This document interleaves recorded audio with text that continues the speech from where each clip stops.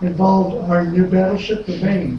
The Maine is down in the harbor of Havana, watching the $30 million in American interest down. How does it do there? It sits there, it looks intimidating. One night, it blows up, kills 235 people. So what?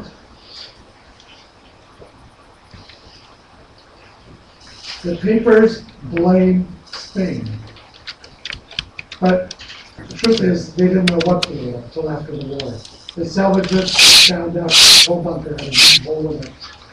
And coal dust probably went off and blew into the live coal, into the live coal boilers and blew it there.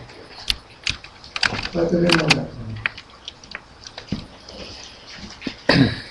War fever broke out, and on April 25th, Congress declared war on Spain. The Spanish government apologized and said, we'll do whatever you want. These liberals, there's an election in Spain, the liberals got in, and the U.S. attacked anyway. That brings us to this guy, Jose Marti. Who was he? He was a writer. He moved to New York and wrote for years about how the revolution against the Spanish. And when the revolution came, he gets on the ship, his friends say, okay, it's here, go fight. And he says, well, I'm a writer, I'm not a soldier. He says, you wanted it. He goes down to Cuba, 20 minutes after he gets ashore, he's killed. That sucks major. And it proves, if you're a writer, don't go attack the Spanish. He is much more effective as a writer as he was as his 20 minutes as a soldier. He's the George Washington of Cuba. To both Cubans, the Florida ones and the Cuban ones.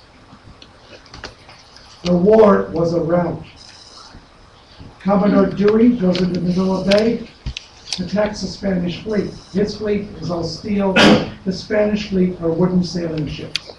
The Spaniards sailed out of Cavite, the naval base, to their death.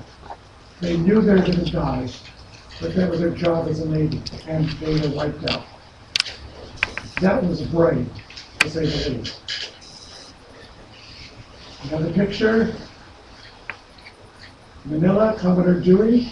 I feel like eating ice cream every time I see him.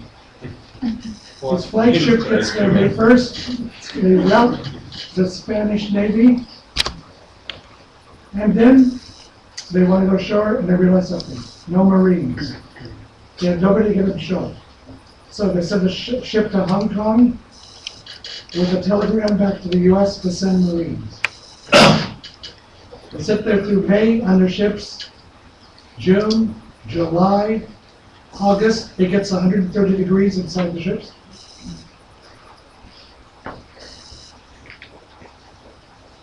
And finally, the Marines arrive. The Spaniards shoot one cannonball away from the fleet and surrender. And the Marines go ashore. Why would they do that?